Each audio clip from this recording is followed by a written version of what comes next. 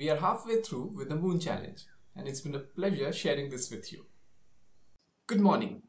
I'm up early at dawn today to see the end of the full moon night. It's a transition day when the moon starts becoming more of a night object. As you remember, it rose with the sunset yesterday and it has set just now on the west with the sun rising in the east. You might hear some birds in the background, and that is quite a pleasure to see while I was just witnessing the moon going down on the west side. The birds were going out to start their day while the moon was going below the horizon. It was a collection of spectacular moments as the sun rose in the east. I've shared with you before that the sun is pretty tiny in the sky, and you can see it had a very tiny size.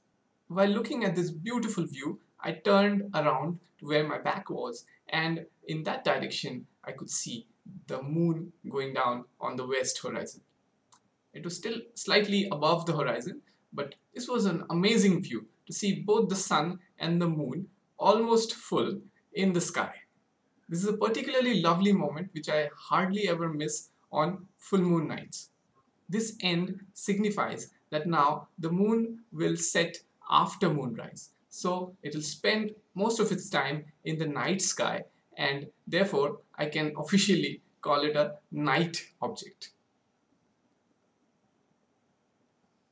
While I was looking at this beautiful view, I could imagine the sun's rays passing by me and the earth and going to the moon to illuminate its beautiful visage.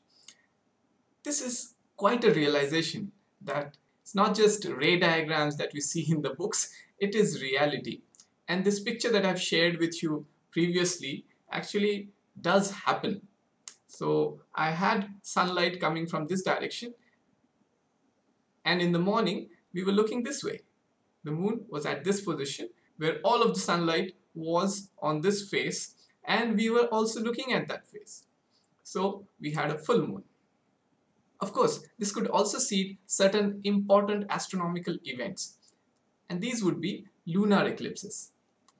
If you remember the position of the sun, earth and the moon on a lunar eclipse night, this is how it looks. In this not to scale diagram, the light of the sun and the shadow of the earth are approximately shown so as to explain to you how the optics of things are.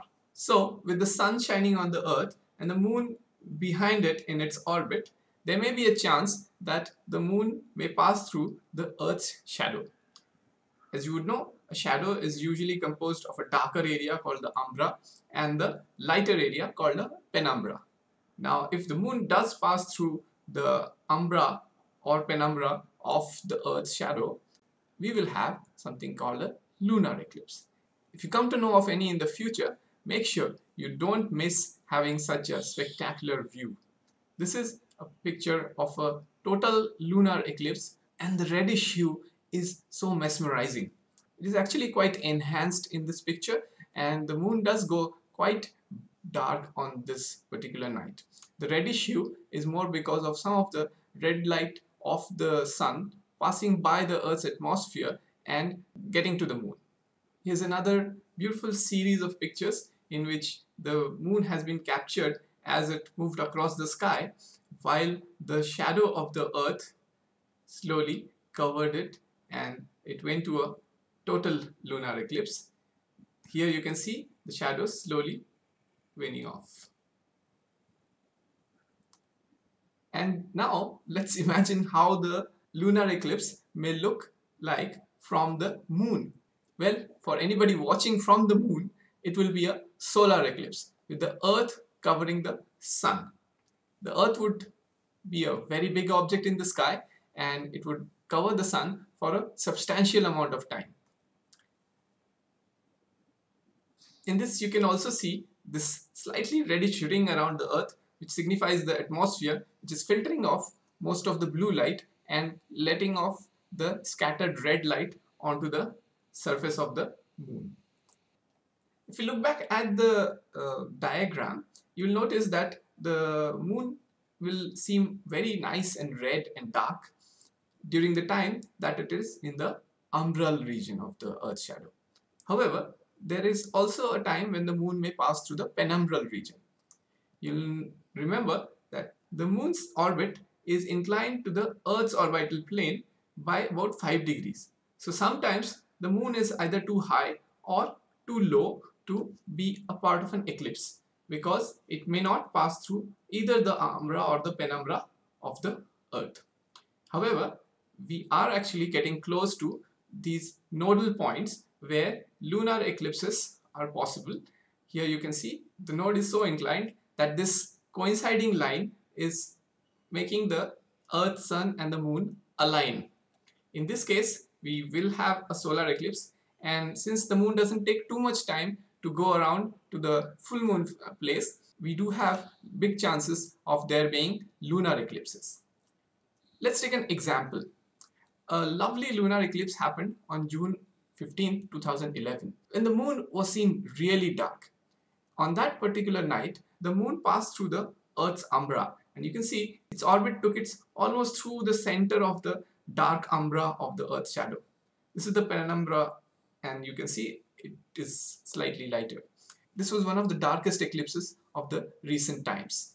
In a slightly different look at it, the creator of eclipsewise.com, the famous eclipse chaser Fred Espinock, has drawn this diagram where you can see the same thing.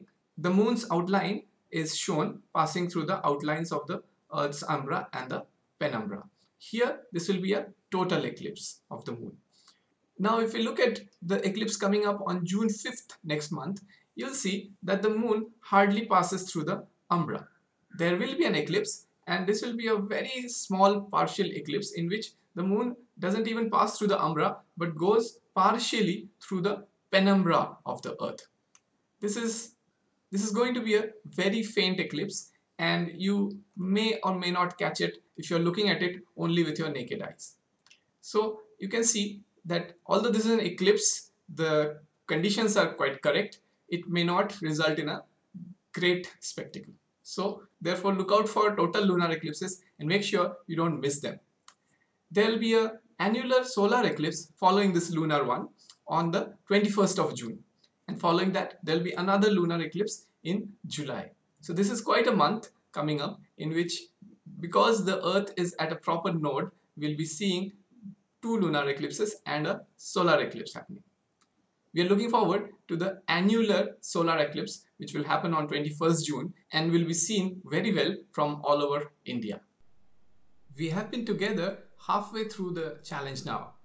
Let us continue and see how the phases rewind. Stay with us and we'll have more fun in the moon challenge.